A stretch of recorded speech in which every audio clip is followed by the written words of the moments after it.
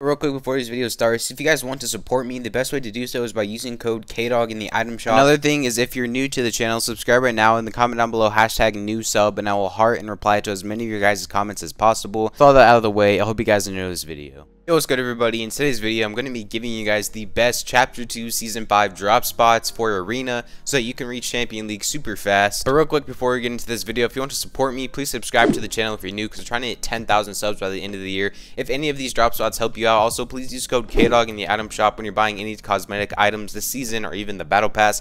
Really does help me out a lot. But without further ado, let's get straight into this video. Alright, so this first spot is for all my controller players and all my console players and just like anyone that uses a controller. This is actually one of the most OP spots because you can actually get a P90 every single time. So all you have to do is go to the new Viking hut, or the new Viking boat, which is next to Holly Hedges. It's basically just like the Viking shit from a long time ago, and basically all you have to do is win your off spawn fight if you're contested, which is pretty easy to do. Then you go to the NPCs, which are added this season, and the first thing that you want to do is go up to him and talk to him and try to get a bounty so that you know if there's any players near you. And then you can also basically, you have like a UAV on them from like COD and stuff, where you can actually see exactly where they are on the map, so you know if you're getting pushed at any time, so just so that you're safe. And then after that, you challenge him to a duel for his P90, and all you do is just stay a little bit far away from him, shoot him with your AR. He doesn't really hit any shots. It takes around like 40 bullets to kill him, I'm pretty sure, so you will waste a lot of AR ammo, but you do get a P90 in return every single time. For this next drop spot, I actually made a whole video about this. So basically, this is the drop spot where you can get a gold AK and a purple RPG every single time.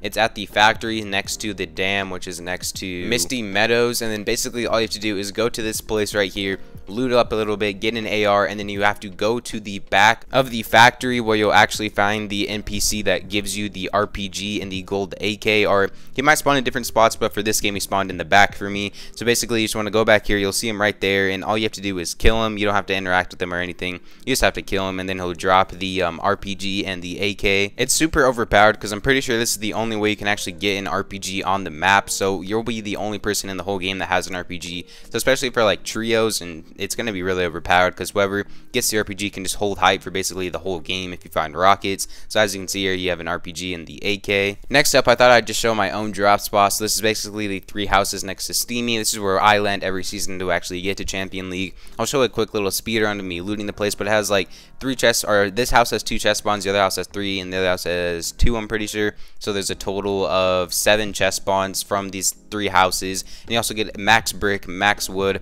and you can get like 200 metal too from just farming the cars on your way out. Another one of the really good ways to actually find a drop spot is by going on a website called Fortnite.gg. It shows every single chest spawn, every single fishing spawn, all that sort of stuff. And another thing that's really overpowered this season, it's probably going to be the meta, is fishing spawn. So if you can find a good fishing spawn, it's probably one of the best places that you can actually land at. I didn't want to show like one single fishing spawn because there's just so many of them around the map. There's so many different like loot paths you can actually do to actually get different fishing spawns, so I didn't really want to show just one of them because there's so many of them they can find on Fortnite.gg. Another thing that I like about this place now is they added an NPC in the actual house right here, so sometimes there's one that spawns. This one there wasn't because this was Battle Lab, and I was basically just showing the loot path.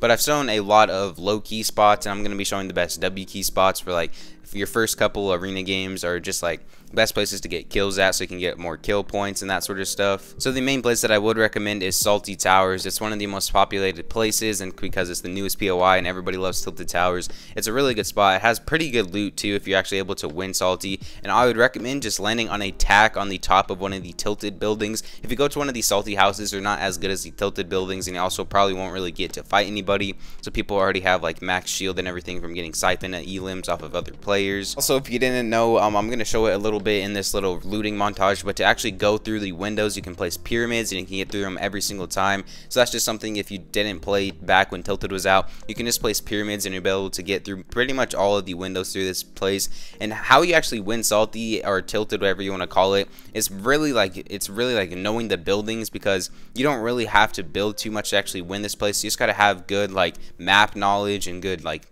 piece control and that sort of stuff. That's why people like Nick Mercs were super good at Tilted, because like they weren't the best builders, but they had really good map knowledge and they just knew how to actually play Salty Towers. So I'd recommend learning one of the new places definitely if you want to learn how to actually fight there, because you're gonna have to adapt to the new meta anyways. Other than that, that is all for today's video. If you guys did enjoy the video, please subscribe to the channel if you're new, because we're trying to hit 10,000 subs by the end of the year. Also, please use code KDOG in the item shopper if this video did help you out at all. It really does help me out a lot. But I'm gonna let the montage of this last couple buildings go out, and then I'll show my end screen, and I'll catch you guys in the next video. Turn on noties. Peace out.